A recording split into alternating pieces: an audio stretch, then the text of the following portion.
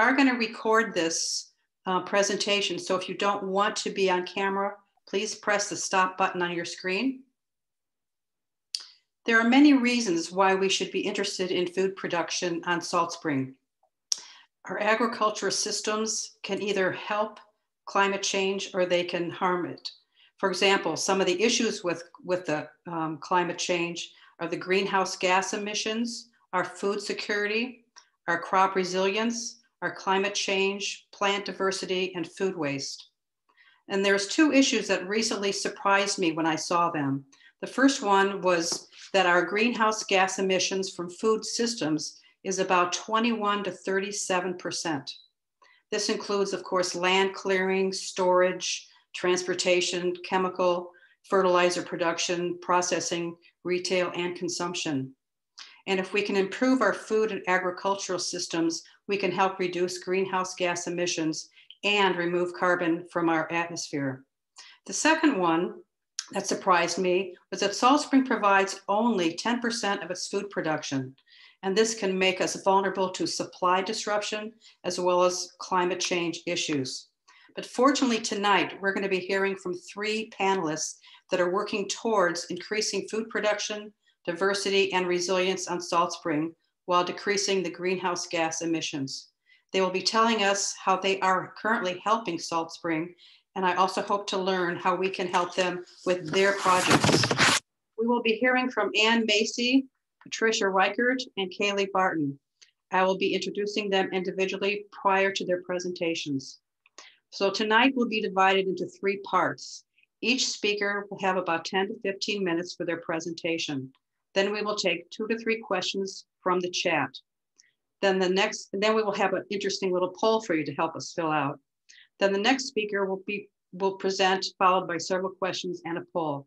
And at the end of our presentations, if there's enough time, we'll be able to continue with more questions. And if you want to ask a question, use the chat, which is at the bottom of your screen. Click on it, type in what you want, and then press return. And then Deborah Miller will be going through those and pulling out some really good chat questions. Let's go to our first speaker. This is Macey, and she is currently the president of the Salt Spring Abattoir Society, and she's the current chair of the Salt Spring Island Agricultural Alliance and also of Island Natural Growers. So she's a busy woman. She was a sheep farmer in a former life in Ontario and has been involved in the organic movement in Canada and internationally for close to almost 40 years. And no longer farms, but she is working to promote local agriculture and organic food production since she came to Salt Spring 25 years ago. So retirement for Ann means managing the community abattoir. Okay, Ann, we'll listen carefully to your presentation. Thank you.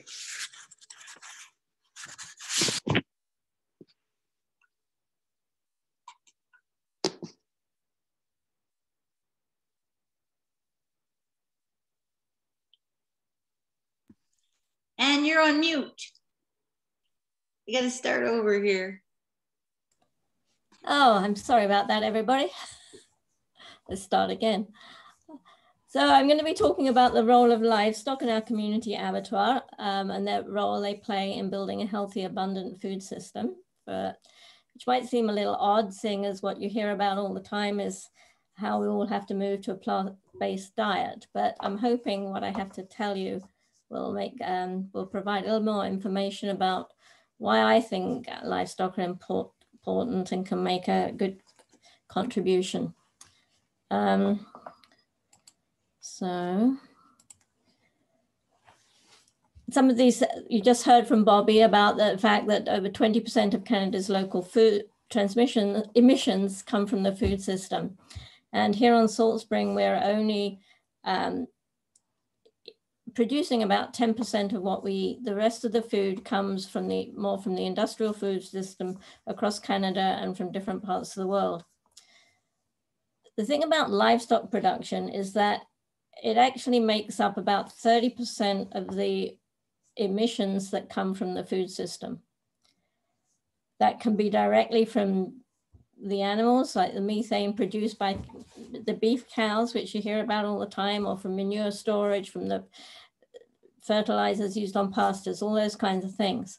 But that's just part of the story. On Salt Spring, our production systems are very different from the large scale system which feeds most of us. You'll see from the photographs that the ones on the right are all taken on Salt Spring. The two on the left are the where most of our food comes from. The industrial systems are designed to produce a lot of protein for the cheapest possible amount of money and making the most production from the least amount of space, basically. So if you would go to a local system, it's very different, and there are a lot of cost differences too, which is reflected in the difference in price. But that's what we have to do if we want to use livestock in a way that can help us address the climate questions. Livestock can be a primary tool for regeneration if you have good pasture management. They can help spread fertility, they encourage healthy plant growth and carbon sequestration, they can control weeds and invasive plants. Many small farms are using pigs as disturbance agents. They break up the ground and add fertility before planting food crops or renewing pastures. They can go into the orchards, clean up the windfalls and break insect life cycles and reduce pest populations. Many of our farms here on the island have poultry, either for eggs or for meat. And that again is a major contributor to soil fertility, either using chicken tractors or via the, when you clean out the coop for the compost pile, they break up thatch and manure, allowing new plants to germinate and control insects and other pests. And even if you don't have livestock on the farm, many of our crop farmers are bringing the products from livestock onto the farm in the form of compost, whether it's, sometimes it might be poultry manure or other kinds of compost, sometimes it's fish fertilizer, but it's still basically relying on livestock. So if you are a meat eater, and I know lots of people choose not to be, but those that are, and if you have a bit of a guilty conscience about it, it's all about the choices you make.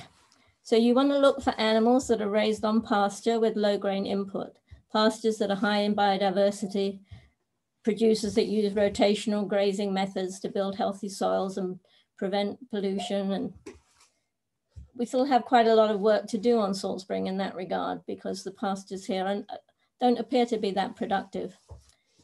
You also want to be buying meat from farms and processing facilities which prioritize animal welfare. So which means the animals have low stress, they're free to roam, able to exhibit their natural behaviors. So they live a good life with perhaps only one bad moment, and hopefully they didn't even notice that. You can support the development of a resilient food system on Salt Spring, where small farms are integrating livestock into their production systems. So how does the abattoir come into all this? Well, if we're going to raise livestock, we need processing infrastructure here on the island, or at least in the region, so we can shift our reliance on a global food system and support expansion of the farming activities here. In 2004, the meat inspection regulation came in, which required that slaughterhouses be licensed in order to produce meat for sale for human consumption. Farmers could no longer kill the animals on the farm and sell the meat. They could eat it for their own consumption, but they couldn't sell it. That meant farmers had to take livestock off island to Duncan or other places in order to get their meat processed. So then they had to go and pick the meat up later, and it all just became a big hassle and quite costly. So livestock producers basically cut down, they stopped doing it. And surveys showed that from 2004 to 2008, it was about a 50% drop. 44% in sheep and cattle and 54% in chicken. So there was studies done, and basically building an abattoir on Salt Spring wasn't going to be a viable business proposition. There just wasn't enough animals and it was too seasonal a business. The solution was a community abattoir. So a working group got together in 2010. We did a lot of community fundraising. We had to find some land. Some was offered by a local farmer and went through the TUP process, and plans for the buildings were approved by the province. Construction started in 2012. The Ag Alliance kind of oversaw that construction and set up the Abattoir Society in order to manage the operations. We opened for poultry in September, just in time for Thanksgiving. In the following year, 2013, we got a Class A license for poultry and lambs. A Class A means you can slaughter and you can also cut up the meat. And then by 2016, we'd made enough changes and expanded the facilities so we could process beef and pigs. We're quite an anomaly, really, because we're the only abattoir that attempted to do all species. We had a number of visits from politicians. We had two from the Lieutenant Governor, who at that time was a rancher herself, so was interested. And then just 2019, we also had a visit from the Federal Minister of Agriculture. But basically, the abattoir has been supported by a community, by fundraising events at the Fall Fair, where we're selling burgers, the annual birthday bash. Every time we wanted a new piece of equipment or something like that, we looked to the community to help us out. So things changed dramatically in 2020 with the COVID pandemic, when there was no longer any possibility for sort of fundraising activities, and the demand really increased. A lot more people went away from, wanted to buy local. A lot more people grew their own. So we found that we had a lot more people trying to use the service than we could handle. This year was exciting. We were awarded a $225,000 infrastructure grant to increase capacity and create more economic activity. Well, we'll see how that plays out in the next year. But we operate with between 7 and 9 part-time staff. And there's the board of directors do quite a lot of the management on a volunteer basis. So the numbers. The survey showed that in 2008, about 2,600 chickens were raised for meat on Salt Spring.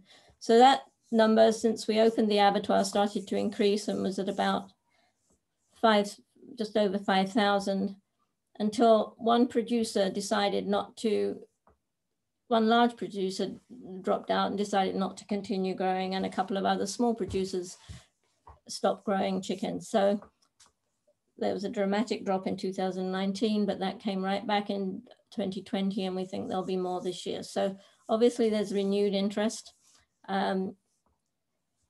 Red meat has been pretty consistent with numbers of lambs, and that we just do a few beef and a few pigs a year. The overall impact of this, of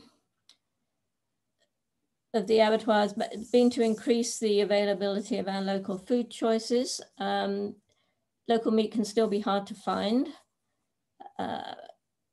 We don't have anymore the butcher shop, which we had before.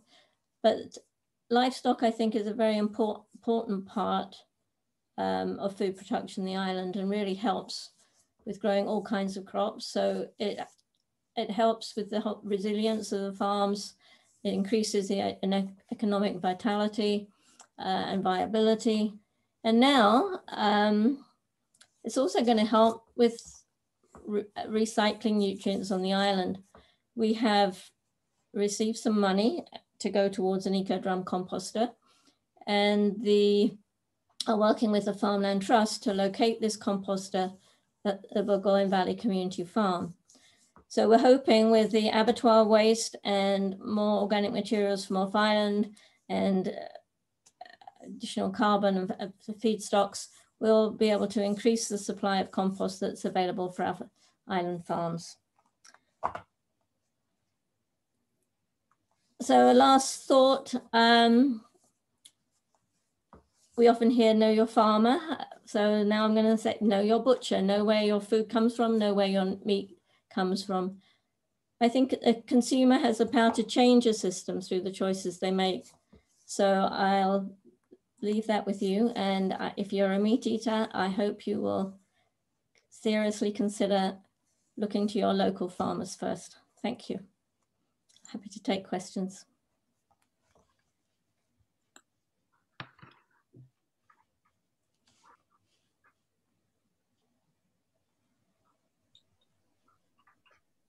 Okay, did you hear that last part? I did. Sorry, the question just popped in. Okay. Okay, Deb, is there any questions? There's one question. It says the farms on Salt Spring or Vancouver Island are operating on a small scale like Salt Spring Island, or sorry, they're asking, are the farms operating on a small scale, or is the quality of meat produced here much higher in your opinion? Is the quality of meat produced here? Well, no, I think the quality of meat produced on Salt Spring is probably similar to the quality of meat produced on any small farms on Vancouver Island. But I think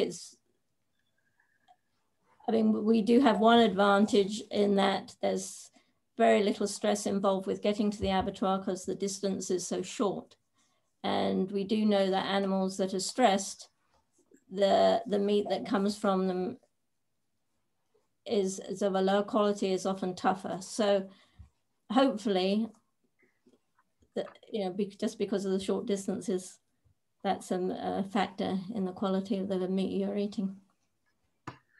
What about if I were to kill a deer? Could I bring that deer to the abattoir?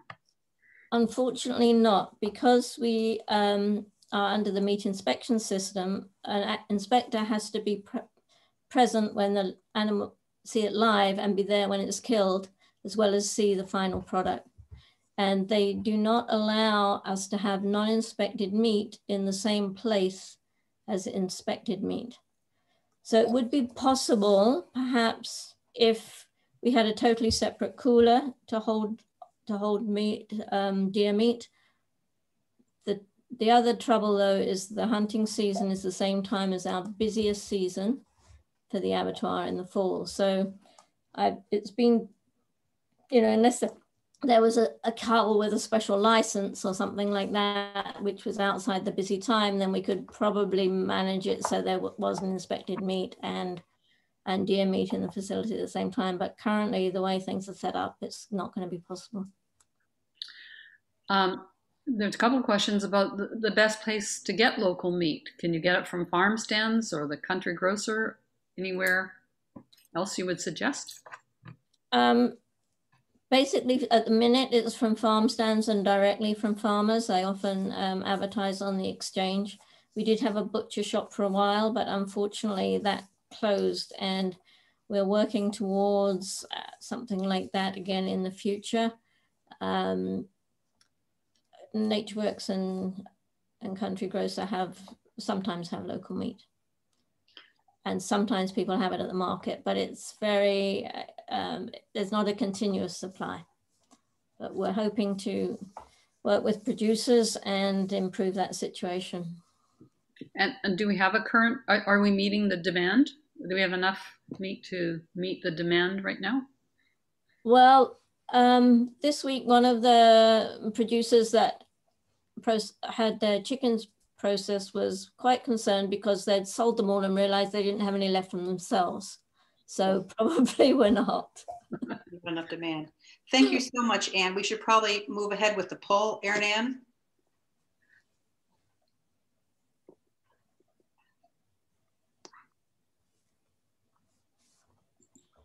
Okay, so take a look at that and what factors inform your choices when you produce meat products. Go ahead and fill out any and all of those.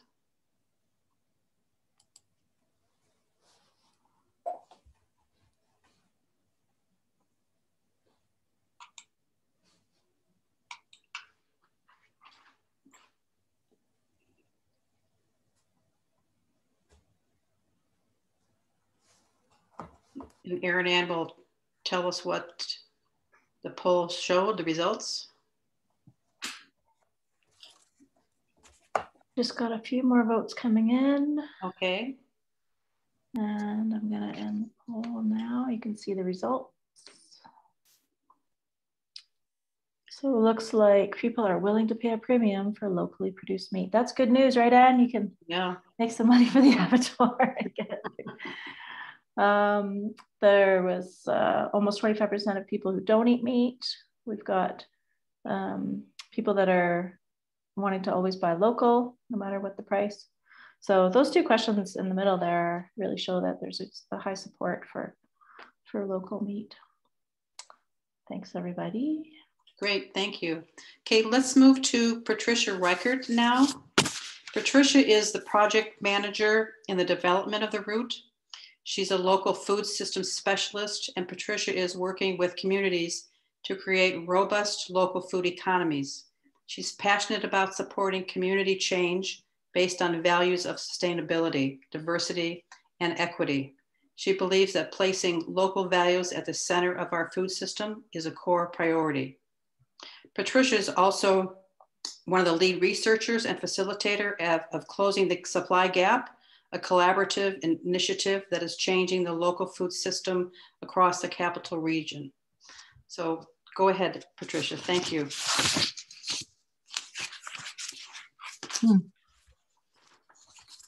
Thank you. Thank you, Bobby, and thank you, Patty, and for your invocation, and thank you, Erin Ann, and thank you. It is a real privilege to be here. Can everybody see the presentation up on the screen? Can you see it, Erin Ann? Is it working? Looks good to me. Okay, thank you. So so I'm the president of the Salt Spring Island Farmland Trust, and have been on the board for a while through some really beginnings of its development years on Salt Spring. It is in the province a unique farmland trust that is involved in a lot of action, to a lot of change to create and support action in the community. And my presentation this evening is really focused on the importance of community, that community matters. And as Bobby said, I have a real passion for being clear about what our values are as we do this work. Because local food and local food systems are not necessarily inherently different from industrial food systems. The difference is in the values that we bring to them. And so that lies in our choices and our willingness and ability and good hearts to work together to achieve something. And this community has a really strong history of doing that. So we stand on the shoulders of many good people as we move forward in changing our local food system, so that mostly we're eating local and localized food. The difference being that localized is right in our place here in this community, and local can reach a little bit further, but always with, as Anne mentioned, that exercising our ability and our capacity to choose. So we can go over to Vancouver Island for things that we don't produce here, and we can go some other places that are sort of within our locale. But always it's what values we place are embedded in the food choices that we make. So that's where I'm coming from in my presentation this evening. And this has to do with the route, which is a new thing on Salt Spring. It's a birthing process. And that process is still in play. So as a community, we have choices we can still make. We have been making all along about the route, and still choices to be made. So, I'll start with what the route is about, so that we kind of all get to at least a basic level of what the heck I'm talking about. The route is a place, and it's located at 189 Bettis Road. And if you drive down Bettis Road, it's just absolutely next door, shares a property line with Bettis Garage. So there are a lot of vehicles on the road around there. Not because of the route, but it does help you to slow down around there so that you can actually take a glance. If you're heading south to your right, I have to do that because I'm a bit dyslexic, or to your left if you're heading north into town. The route is all about providing local food storage, processing, and education. And the storage, I'm going to be just quite thematic here. The storage is temperature controlled. Local food storage that will allow us as a community to have food available 12 months of the year. That's the objective. Lots of food, 12 months of the year. It is also going to provide food processing, a food processing facility, which will do some of the important things that we are missing now as a community in terms of developing our food system. So it will, and I'm showing on the screen some examples, and these are really, just take them as examples just to get your hearts and minds working as to what is possible when we have this kind of facility operating. So it will enable us to have small-scale food processors in our community incubate new products. They'll be able to come in and test and produce and work with some chef experts in that area and produce some really nice processed products for us. It'll allow gardeners who have large crops to participate in community processing days. Probably not so important for people who can process their abundance, the abundance of their crops in a pot on their stove at home. But if you have much more, if you've grown much more, then don't let it go to waste. You'll be able to come in and process it there. We'll have processing days. It will allow farmers to do light processing, recognizing that most farmers are in the business of farming because they want to farm. They don't want to be food processors necessarily. They want to be farmers, and that really is a full-time occupation. But they can do light processing, which would come into the category of washing and packaging greens in a certified health facility, in a facility that's been certified by Island Health. It would allow them to freeze and package berries when they have an abundance. So when that strawberry crop comes in, and you can't necessarily sell it all, or it's a really lucrative crop, if only you could flash freeze it and package it properly and keep it in frozen storage and then sell it out in packages, depending on your marketing methods, or even to the grocery stores. So that will be possible with the route. It could allow farmers to come in and flash freeze tomatoes. And again, the storage could happen right there at the same facility. You could come in with your crop and you could clean it up, flash freeze it, take it to the freezer right on the facility, have it labeled and stored appropriately until you're ready to use it. Or it could allow community groups to come in and prepare large quantities of food for community events. So you don't have to do everything at the last minute. When the squash is ready, or when, I don't know, any number of different vegetables are ready, you could come in and anticipate that you want to hold an event in November. And so you come in and you prepare, you roast off those vegetables. You could even go so far as to make the soup, or you could come back later and make the soup if you wanted to. You could bake pies, large numbers of pies. Imagine the fall fair. Or you could do large batch products for fundraising. So that's all possible.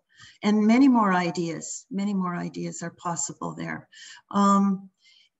The kitchen that we're setting up at the Root has equipment in it that doesn't exist in any other facility on the island. So it's not a home style cooking range. It's a full-on commercial processing oven is what it is. It's a combination steam and convection oven that's really state of the art in terms of doing large batch kind of cooking. So different from what we're used to and have available to us. So it'll increase capacity of what we can do on the island. The Root is also an education center. Education is a really important part of the Farmland Trust's mission and objectives and purposes as a charitable organization is to provide a strong educational program. And things that would fall under that category in terms of the Root are we'll be offering a kitchen fundamentals training program for people who are interested in working in a food business. And the catch for us, and there is a catch, is that in doing that, you will learn about local food. The food that you'll be handling will not be coming off the Cisco truck, but rather coming out of farms and gardens on the island. And that's an important thing. We've talked to Vancouver Island University about it in Camosun College, and it's an important addition to what they can provide or what they are providing now. We can set up a growing chefs program for youth. There's a program in the province, and we'll be able to offer that here on Salt Spring as well. There can be community shared learning about regenerative agriculture. The property is small. It's only 1.5 acres, but we can demonstrate what regenerative agriculture means, and people can come and learn about it. And we have many experts on the island. So, and many different ways of looking at regenerative agriculture, which is fundamental to taking climate action, and we can learn about it together. It'll provide some how-to courses, and you can see the list there. And it will allow us to experiment with new plants in a changing and challenging climate. Those are the kinds of things those are the things that the Root is about. Now, those of you who haven't been down Bettis Road and given the nod off to the left, to the right to have a look at the facility, you will see prominent on the property two large buildings. One is brand new and one has been refurbished. But important as those buildings are, the Root is about more than just the buildings. It really is critical to the fabric of the community and to our resilience, and I guess to our having some sovereignty or control over our food system. Sorry, jumped ahead. And I want to take you back now to kind of, because of my theme is and how we do that together. I want to take you back through time where the Root started from. It wasn't a bright idea out of one person's head. It was something that emerged from a whole community effort. And so just going from the building of this facility to where it's sort of back to where we broke ground. I have there a picture of when the foundation for the new building was laid, and we have the Salt Spring Foundation there because they gave the Farmland Trust the first Shaw family bequest grant that they had given out of that fund to any organization on the island. They gave it to the Root to get started on the new building. And because of that, we are going to be happy to name that the kitchen in the route, the Shaw family kitchen. And we have a couple of board members there and a couple of people from the foundation and also the builder who we worked with. And then the other picture on the right-hand side is the day that Pete Shure, the electrician working on the property, laid the cable for the 3-phase hydro and for the water system in on the underground cable for all of that. And we got the first deluge of rain came down that day and turned into snow. And that was just before COVID hit us. And that the laying of that cable, we were able to do that with a grant from the Community Works Fund. The Community Works Fund has also provided us with funding for our septic system, which I don't have a photograph of in here, but which is a unique septic system responding to a number of issues on the property that we had to deal with. It wasn't easy putting a septic onto that property with a well and riparian issues and all just a host of issues. Anyway, that's where we were.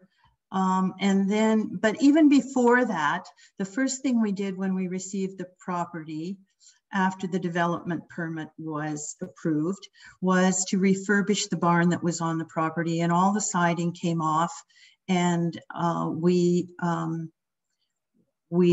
salvaged the siding, the cedar siding that was still good, and a group of volunteers came in and applied some preservative to that. And Anne will remember those days, and there may be other people in on this presentation who were also there helping out getting the siding done. We had a contractor who was doing the rest of the work, but we took on the siding refurbishment.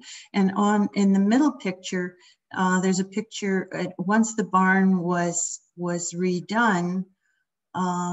We built in this community seed bank into that barn, and that was done in combination with the Seed Sanctuary Society. And you see Dan Jason there talking to a group of people and telling them about the community seed bank, and that's in the barn at the root and has been operating for a while now, and it is overseen by the Seed Sanctuary Society entirely. So we're very happy to be partners with that organization and all the people in that group who do wonderful work.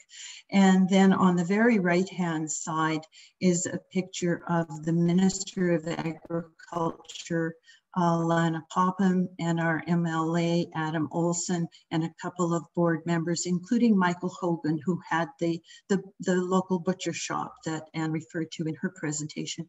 And they were happy to come to the root and see what we were doing. And that since then, the Minister of Agriculture has been instrumental in approving funding for a number of food centers and local food hubs around the province. And Salt Spring, unfortunately, we were too early. We were ahead of the curve, darn it, and so we were already beyond what we could what the funding was for that development. But we do have Lana Popham to thank for the work she's doing to support local agriculture. That's for sure. And going back even a bit further, we received title to the property in 2012 at the Farmland Trust, but that was really because of the work of a whole bunch of community people who were involved in acquiring this piece of property for the community benefit to build a local food center. And the picture there is of Mike Lakin, who was the vice president of the Farmland Trust, and I was privileged to work with putting up a sign for an open house we were holding. Once the property was established, or that all of the zoning was dealt with. The Agriculture Land Commission is the one that required that the piece be donated to the community.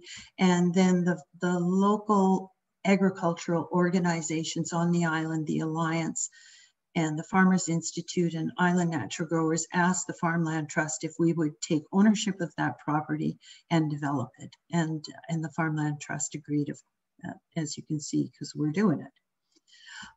Here's a picture of a sunny day in October that was flanked on both sides by deluges of rain, but we had organized an open house so that people could come and see the property. And in the foreground here, you see, oh my God, now I've completely forgot his name, who I know very well, Donald Gunn, thank you. So Donald Gunn there is showing the development of the whole site to a group of people who were coming to tour, and he designed the new building. So we thank Donald Gunn and all of his work that he's contributed. And even before all of that stuff was done in this community to make all of that happen. And it began with the Food Security Plan in 2006 that identified the importance of establishing a community food center on the island. And that it was a little bit vague at that point, and all of that got solidified when the Area Farm Plan was done in 2008, and building infrastructure that would support agriculture and the development of a strong food system on the island went into the Area Farm Plan, and a facility like the Root was identified as one of the top 3 recommendations in the Area Farm Plan in 2008. There were also studies that were done around the need for this, which Anne has mentioned, produce studies as well as livestock studies. And you can see there were hundreds of people who turned out to support the planning of the Area Farm Plan. And strong thinking went into all of it. There's also been strong regional and provincial support for what we're doing, and a number of needs assessment studies, a feasibility study. And one of the studies that we did with farmers showed that 85% of farmers identified the need for shared storage. It's very expensive to build individual storage on farms, and shared storage is an effective way of going about that for small scale farmers. 78% said a processing kitchen is important, and almost the equal number said freezing space is important, and so on and so forth. So a lot of work went into all of that, and we thank all the people who contributed to that information gathering. It's important to build community, to build these things based on community interests, needs, and strengths. So the Root is part of a system solution to building a robust local food system. It's part of that. And bringing it up to current planning, the current Climate Action Plan 2.0 is addressing ecological priorities and has a strong section in it on food and agriculture, and the Root is mentioned in there as an important piece in achieving our climate action goals as a community. The Area Farm Plan renewal, which renews the 2008 plan, also identifies the Root and the importance of its importance in increasing local food production. And COVID renewal objectives have also identified building a more robust local food economy, needing to increase infrastructure in the community so that we can increase our food production. The two go hand in hand. So that brings us right up to the present. And there's one more bit that I want to mention, and that has to do with the overall role of the Farmland Trust in local food. The Farmland Trust, thanks to this community, owns the Bourgogne Valley Community Farm and has owned it since 2012. Which was a very rough, maybe not very nutritious hayfield for many, many years. And within a couple of years, we turned it into a very productive food producing area and a food producing farm. We now have 88 allotment gardens on that farm this year. 88 families are gardening there. And we have 4 very strong, active farmers also on that land. And Kaleigh, who's going to be speaking next, is one of those farmers with Heavenly Roots. There are 3 others, and there's also community services, food, Harvest Farm, that's the name of it, on that farm. So we took 62 acres and have turned it into a really amazing food producing area, and we've improved the ecological conditions of that farm in the process. Sorry, I flipped my, where did I go? Oh, here we go, back to, and I just wanted to draw attention that recently on the farm, the community energy group put up solar panels on the cover there that we have, the picnic area that we have established on the farm. They put up the solar panels and set up the electrical use on the farm for net metering and EV charging, and also bicycle charging. And that's the group there. None of that would not exist if it weren't for those people in that picture. So making the route the best it can be, I invite you all to watch for the soft opening. Because of COVID, we'll probably have to do the opening that we're planning for this year. And no, I don't have a date yet, but we're probably going to have to do it in bits and pieces rather than one gigantic event. And what you see there is a picture of the building from the kitchen side. So the building is set up such that it's on 3 floors. The bottom floor is the storage area, and it's bermed in, so we get the most benefit from berming it in. Everything about the route is doing the best it can to achieve climate action goals and pay attention to how we're using the property in a responsible way. So the whole kitchen area is on this second level, which you see there with the white doors. And on the right-hand side, you see the 3rd level up there in the corner. The staircase goes up. That's an apartment. So we have a 2-bedroom housing unit also on the property. This is just a 1.6 acre property, remember. And the people that you see here in the photo are doing some planting on the property for us. And again, they are all volunteers. They have come in to help while we're working to develop the whole rest of the property into food production. It's really quite amazing, and you'll get to see it when you come to the soft opening, and Transition Salt Spring will be able to help us, I'm sure, I'm hoping, fingers crossed, with letting everybody know about how we're going to go about that, so that we can all come and celebrate together in parts. So back to where I started from, and that programming bit, programs and services, there's a lot of very concrete stuff going on, but all of it, absolutely all of it, relates back to working as a community. I hope, Bobby, that I haven't gone over time. Just a little bit, but we'll work with that. I'm sorry. Deborah, let's just take one question. I want to make sure there's enough time for Kaleigh, but let's take one question now. And then at the end, Patricia, there's quite a bit more questions. So I'm hoping we get a chance to get back to you. Okay, thank you.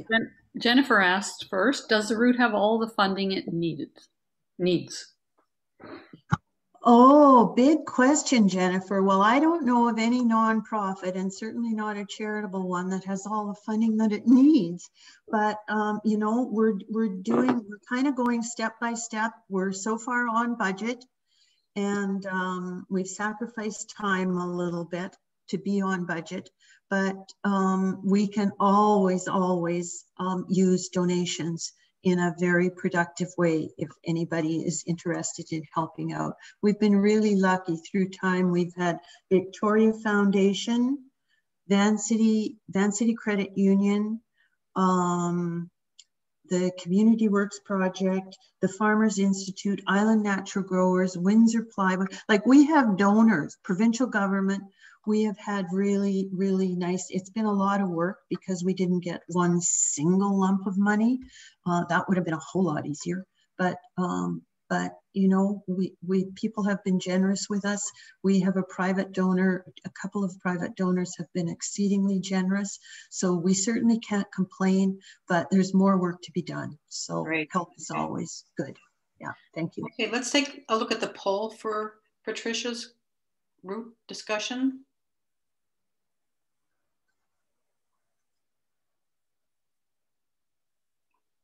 Okay, what kind of local food skills are you interested in learning?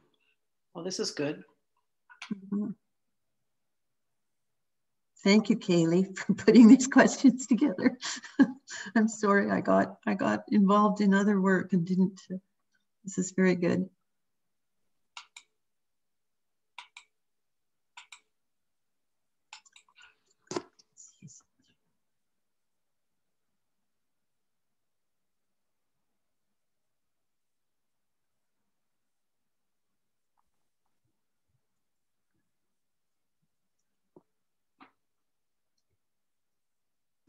While we're waiting for the poll answers, I would like to let everyone know that if we're unable to get to everyone's questions, we really are going to do our best to have them answered by our wonderful panelists in a follow-up email.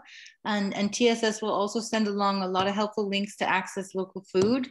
If you haven't joined Transition Salt Springs mailing list, I really do recommend you do, merely because we can keep you posted with updates and sharing some of these incredible resources and volunteer opportunities, etc.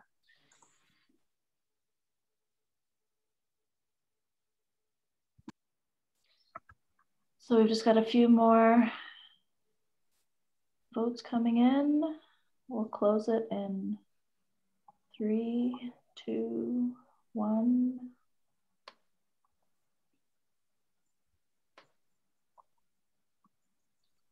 So our top answer was best harvest practices for extended storage. That's interesting. Next was how to grow food organically with permaculture techniques, and how to extend the food season, how to preserve and can.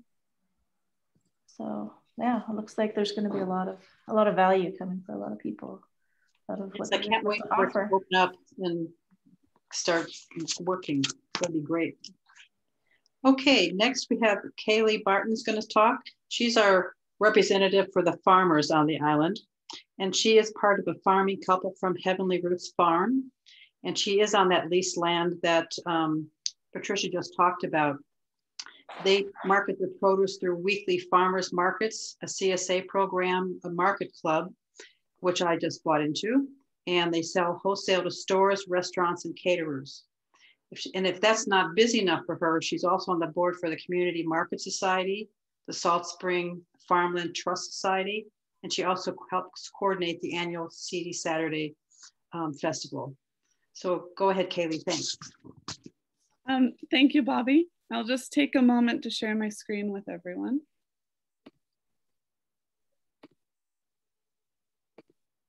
Okay, can everyone see it? Yes. Okay, awesome, and you can hear me fine? Okay, good. So I just want to thank Pat and Anne for sharing first. I really enjoyed your presentations, and I've looked up to both of them for a really long time. And I'd like to note that 2012 was an exciting year on Salt Spring Island. That's the year I came here. And it sounds like that's the year that the Farmlands Trust and the Abattoir both had a lot happening too. So very cool. So first of all, my presentation is called How to Find Local Food on Salt Spring Island. And I just wanted to share with everyone all of the different ways that local food is being sold and shared, and help people to find the right option for themselves. So here we go. So why buy local? I'm not going to spend too much time here because I think I'm preaching to the choir a little bit here, but much like what Anne was saying about our industrial farm system with meat, it's very similar with produce and fruit farming. On the island, we have really forward-thinking farmers who are always studying and learning the best ways to do things with ecology in mind. So it's like a climate smart style of farming. Most of the farmers here are starting to reduce tillage. They're using a lot of compost, cover cropping. Covering the soil is a major one, so using mulch or compost as a mulch. And all of these practices really help to encourage soil health. So that's what we're all about doing. It's a slower process. It takes more manpower, but the product is great. It's good for you, and it's good for the soil too. So especially cover cropping and composting, those practices will draw carbon from the atmosphere and store it in the soil. So that's a really good reason to choose local, especially with farmers who are reducing their tillage. That's one of the big ways that carbon is released from the soil. So ask your farmer if they're tilling and how often. I think that's really important. So we're talking about adopting a plant-based diet or eating lower on the food chain. So eating less meat that's produced industrially and eating more plants. It's going to be healthy for you and healthy for the planet. And I'm mentioning community action, health and well-being too, because our local food system is about more than just what we're feeding our bodies. It's also about our culture. So when we eat local food, we're connecting to the seasons, with the land, and with our community members. And we're doing it like they did in the old days, where the festivals are around food and times of the year. So you get more meaning in terms of your time spent with people and your time spent with the food you're eating. Not to mention that it's healthy. So community action, I'm including too, because local farmers tend to be interested in donating food as well as selling it. And supporting farmers means creating employment, actually. That's our job. So it's a nice thing to do as well. And I mentioned this a little bit, but we're finding common ground through food. So if you're eating food that's grown locally, you are sharing it with people who are close by. And it's one thing that people tend to not argue about. A really good meal is like, it's just good. Like, people have different tastes, but there's not a lot of politics around like something that tastes yummy. So, you know, some people like salad and some people don't, but to me, I think there's not a lot to argue about, which is important to find this day and age. So, deciding on the right local food option for yourself is, I think, an important question. If you're gonna try to eat more local, is how do you work this into your life and make it easy to do? Because some of the options are going to be less convenient, and people need to decide how convenient do they want their food purchasing world to be. So these aren't necessarily in order of convenience, but these are the options we have on Salt Spring, or the ones I'm aware of. I'm sure there's more.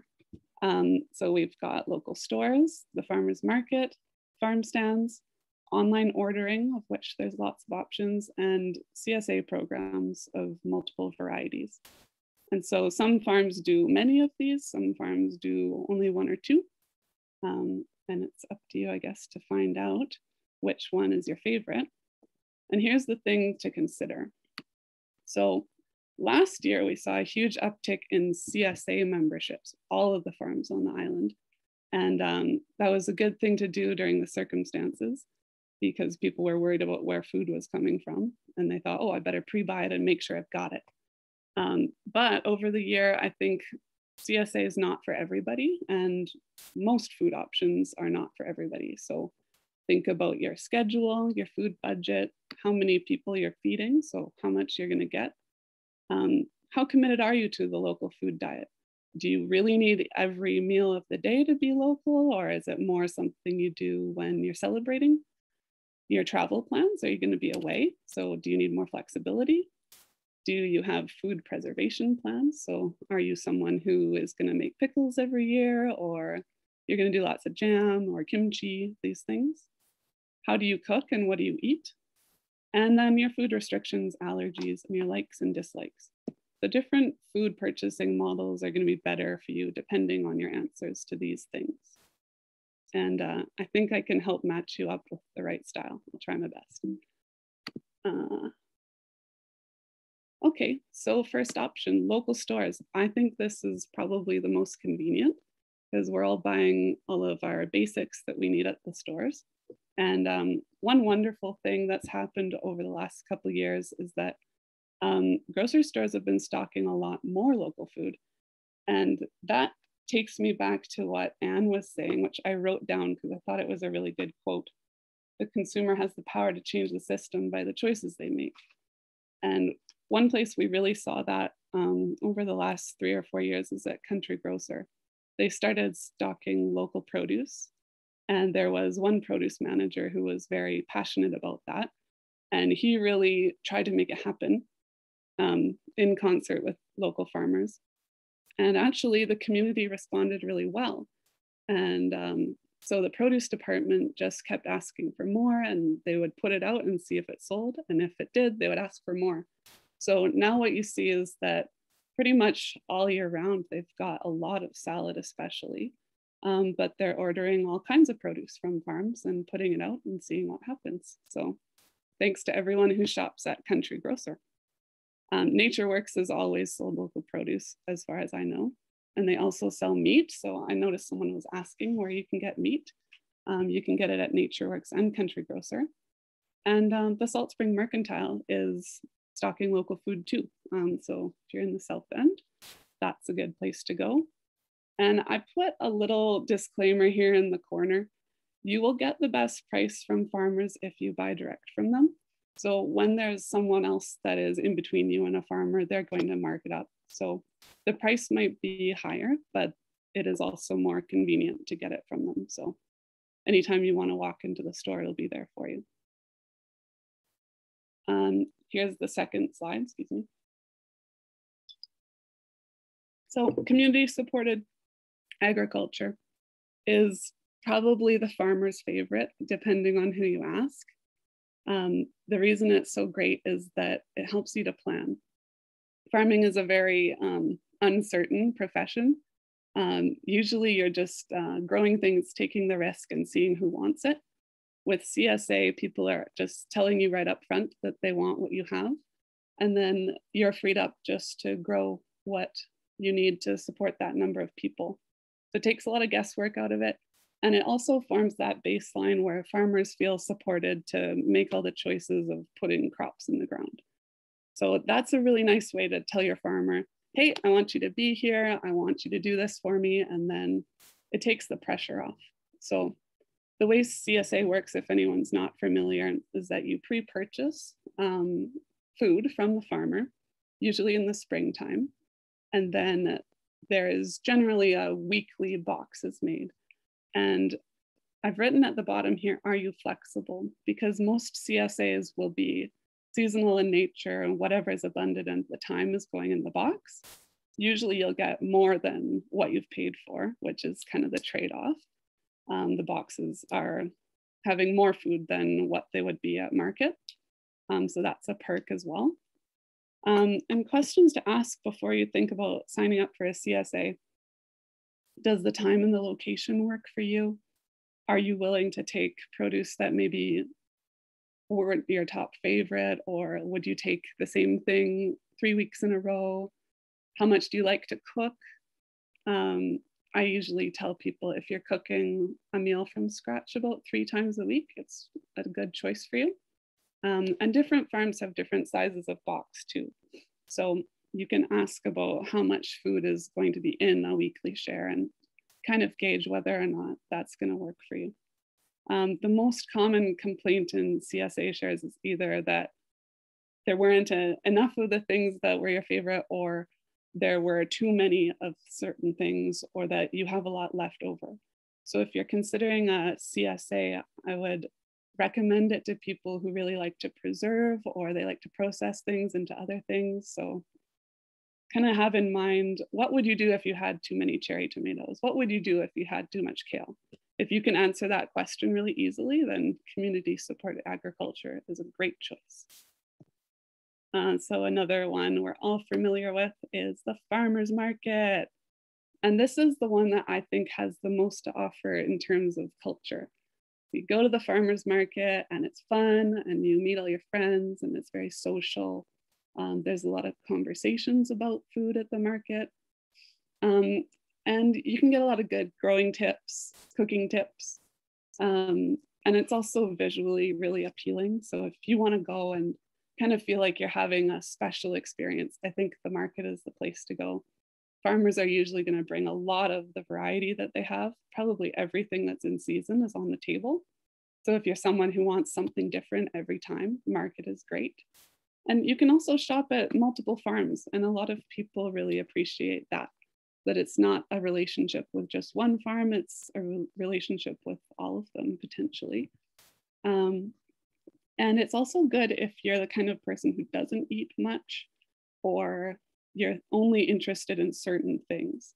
So if you do have food allergies, or if there's certain crops that you just don't enjoy, or you're just thinking, oh, I never want to get beets, then go to the market and choose whatever you like and spend as much as you feel like you want to. So there's no commitment. You just go and choose what you want to choose, which is awesome. And here's some great photos of the farmers market. It's always so stunning, and it's a bit like going to the art gallery on Salt Spring. People try their best to make it very beautiful. So you're also getting that too for free. So there is a market CSA hybrid model, and a lot of farmers are doing this now in an effort to create some of the benefits of both models at once. So, and there's different ways that it can be done. What we do is a market club, so people will pay in advance, just like a CSA, but there's no commitment, there's no special time that you have to be there. You can come to one market and not the next one. You can save up all of your market share and spend it all on strawberries. So it's very flexible that way. And I know some other farmers do this as well. And then there's also something more like a loyalty program, like you might have at a cafe where you have like a little punch card. So some farmers will have that, and you can ask them about it.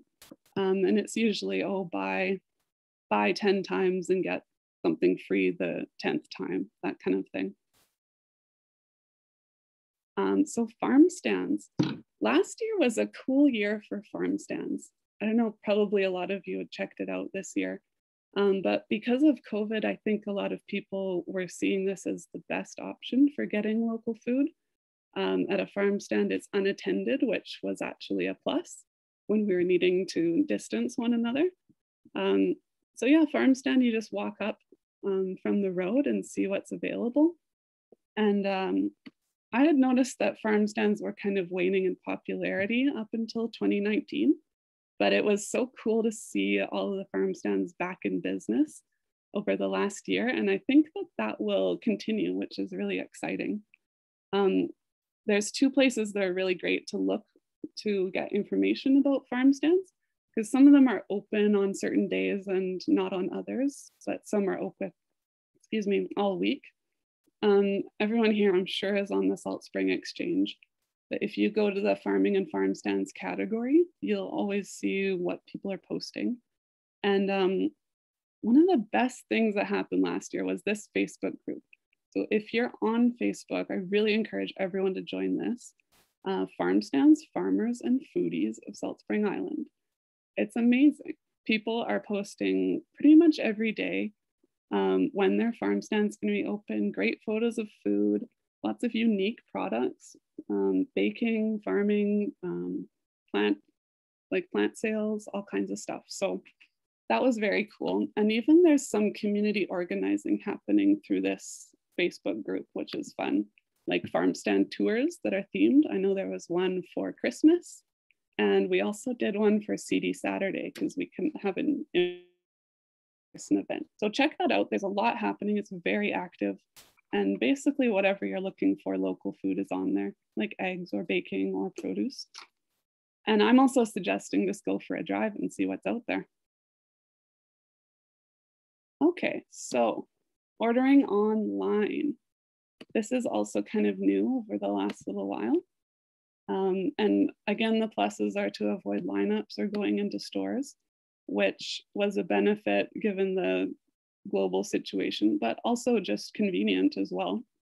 And you can buy what you want. whenever you feel like it. And there's pickup options. So that usually is set up by the farmer or producer, the best day to pick up. So I've listed a few that I know about, and there may actually be more. But Local Line was one that approached the Community Market Society last year and offered the service for free. And it works just like an online shop. So as a customer, you make a profile, you register, and then you can view all the products that are available, and you can use that platform to pay for things and then arrange pickup. So that's very convenient. And actually, I'm going to attach a handout for you with all of these websites on it. So don't worry about taking notes. I'll send something out to everyone. Local Salt is very cool. It's a new app that was founded by a local salt springer, and she's just launched it this spring. So this is also an online shop that has Salt Spring Island produce and also like baking and preserves. And again, the producers can just make a shop online and post their products. And as a customer, you can go on there and use your credit card or a debit card just to pay. So it's really easy. There's no like e-transfers or passwords or anything like that. Very convenient. And I'm putting down Salt Spring Meats as well. It's a directory of meat producers.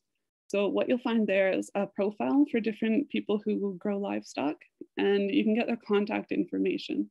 So it's not like an online shop where you can directly buy, but it does give you an idea of who's growing what and how to contact them.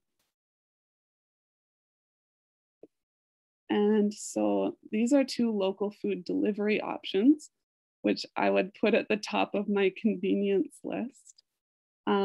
The Food Free Rangers is one a lot of you might not know about. It's created by Ronnie Dunkley, and she's been really great to work with for the local farmers. She'll just ask what we've got each week and then put it into her email list. So it's a really simple system. She just emails a list of people, what's available, you make an order, and then you pick it up in a couple of days. Or sorry, she delivers it to you actually. So that's very nice. And then WAWI, which stands for We Are What We Eat, is a delivery meal service. And so they're actually making full meals and they're using local produce. So that's interesting too. I couldn't go on this panel without suggesting that everyone grows their own food a little bit too, if they can, or find a place where you can do a bit of gardening. Best way to connect with your food that you eat is to grow some or try it out or volunteer on a farm. And part of this, I wanted to talk about this a lot, but I'm really happy that Let's Grow Together is a panel that's happening later, so I don't have to get too into it.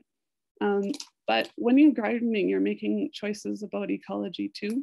So we talk a lot about food choices, but there's also good garden choices you can make.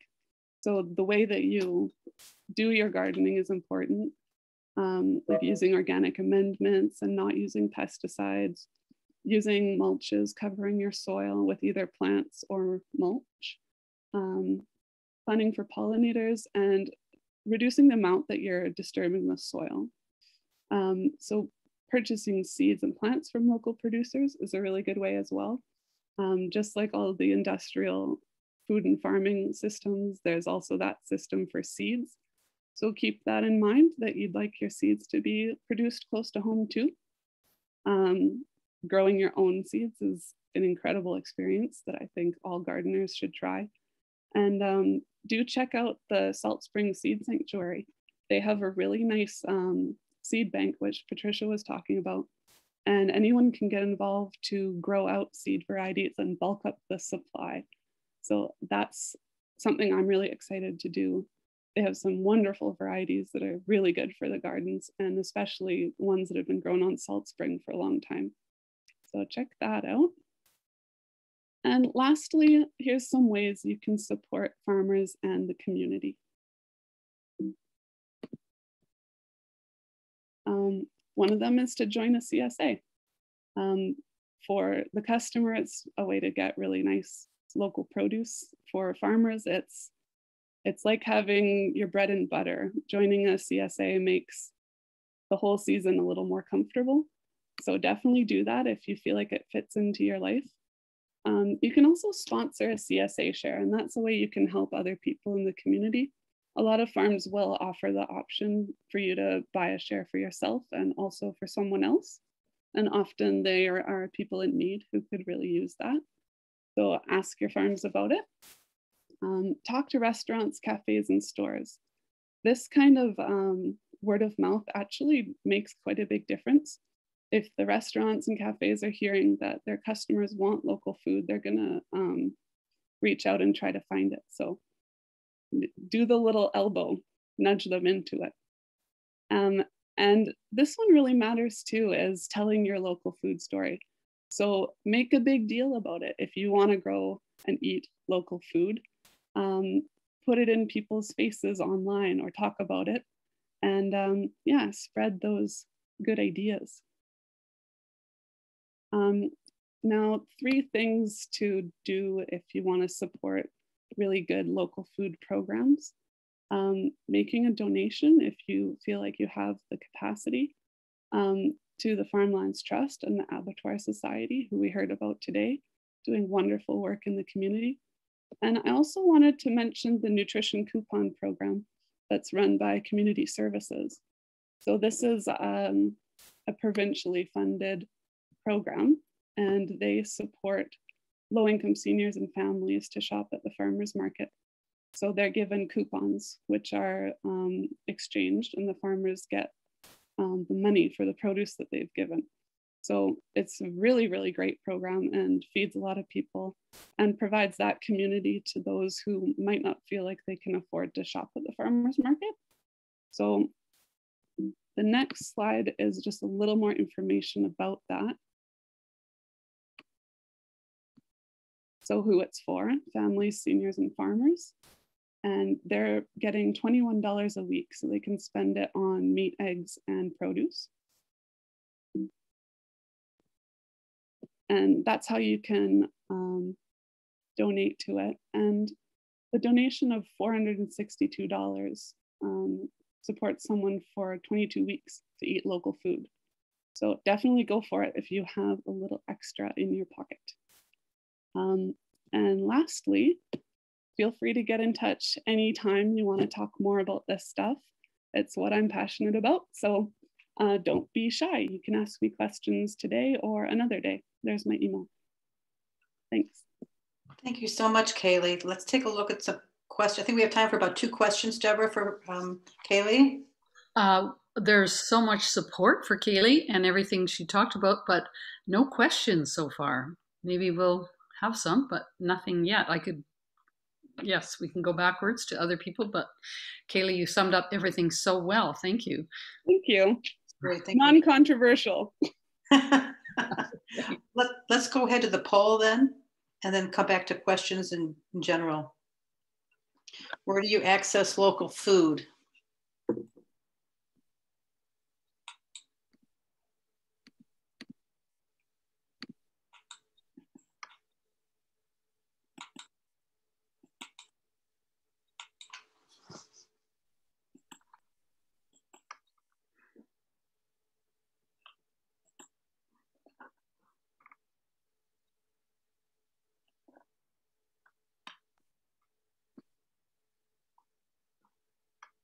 Just at 80% voted. I'll give a couple more seconds.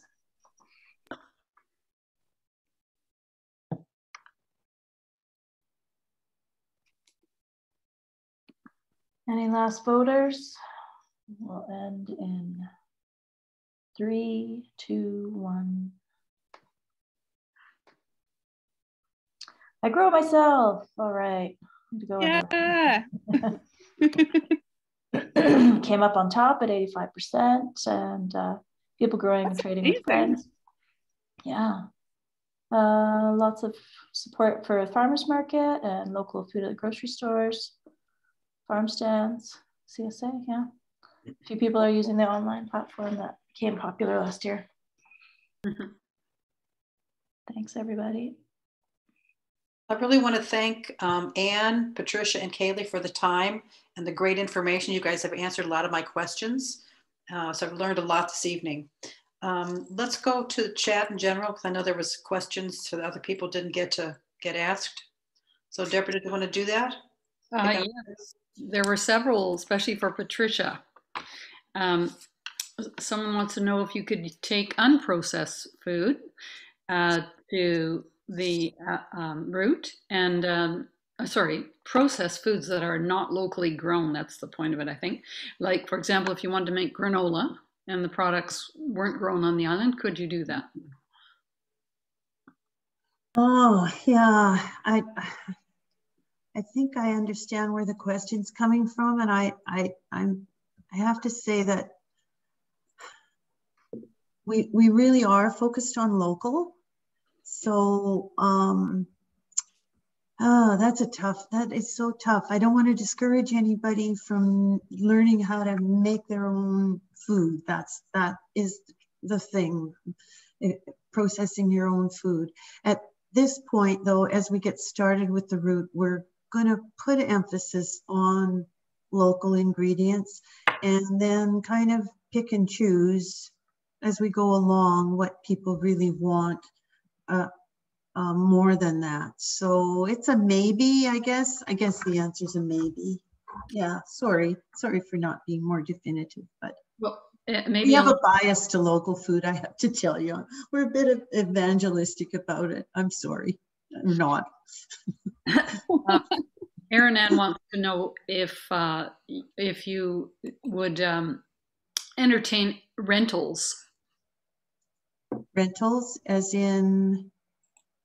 Would you rent the space and then someone could use non-local foods, or they could do their own thing? Would it be rental appropriate?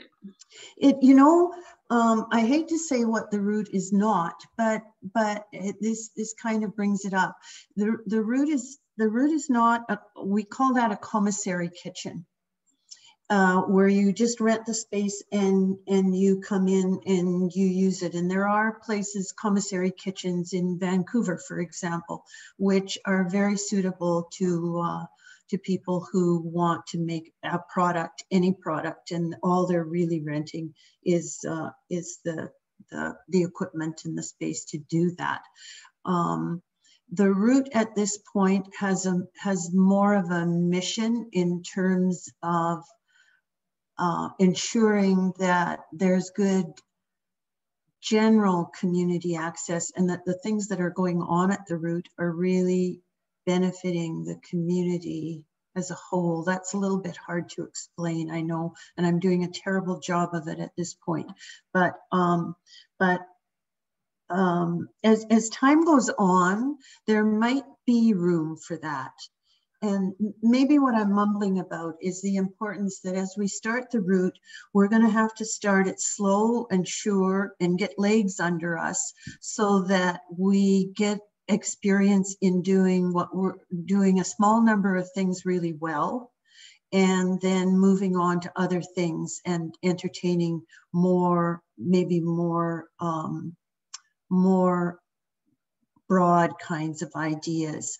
At this point, we're going to really try and drill down really thoroughly in terms of exploring what we need here in this community in order to advance local food and the things that are needed to support that. So that's going to be the priority to begin with.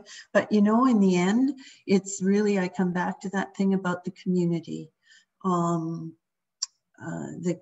This is a place that's for the benefit of the community, and so we'll work from that perspective. Always lots of conversation. Never shut off the conversation, please. Yeah, bring the idea forward so that it can be thought about.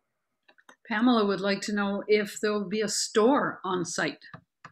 The zoning allows for a winter market at the route. When the clever people who developed the zoning for this property did that work, they tried to imagine anything and everything that could be useful there and included in the zoning.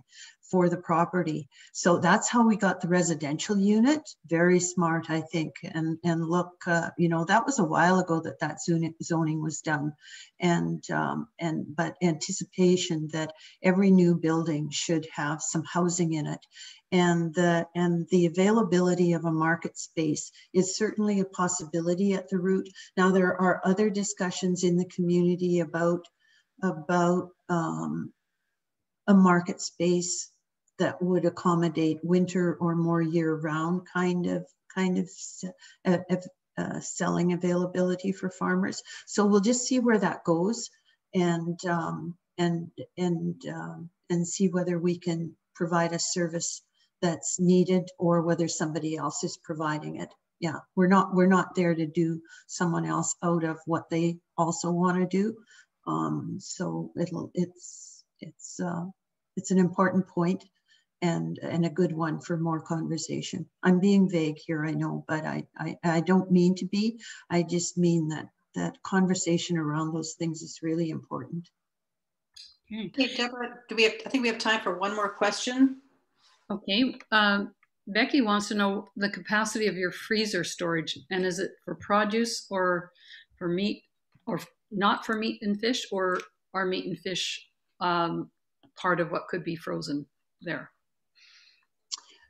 The primary point of the route has to do with produce, but there's nothing to say that meat couldn't also be stored. And it is walk-in freezer space, so I don't know the exact area of it. The whole bottom floor, so the footprint of that building is 1,000 square feet. And so each floor, once building is taken into account, is just around 900 and some square feet. And a good chunk of that is freezer space, and the other part of the storage is chilling space. And then there's ambient temperature space. So we've got the three things going on in that area. So the freezer space is pretty big, and we have room on the property and plans that we can add container space as the community needs that. So there could be freezer space added in as well. Yeah, so wouldn't rule out meat at all. Yeah, if it's local meat. I'm going to sneak one final question in, that because Erin Ann suggests asking you if the Farmland Trust is looking for board members. The Farmland Trust always welcomes new board members, anybody who wants to put their name forward. And I really personally, having been on the board a while and having been on the board, and I wasn't on the original board, but I know this is it's a really good commitment to make, to be on the board of this kind of facility. It's not for the faint of heart, I might say, because there is work involved.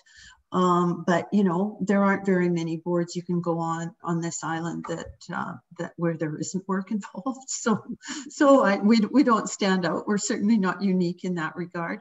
But anybody who wants to get involved in governance with the Farmland Trust, I'd be happy to have them step forward and make themselves known. That would be great. Yeah. Thank you. Yes, thanks. Well, I want to thank everyone again, especially those who helped me with putting this on. And let's see, Erin Ann or Patty, do you have anything else you'd like to say?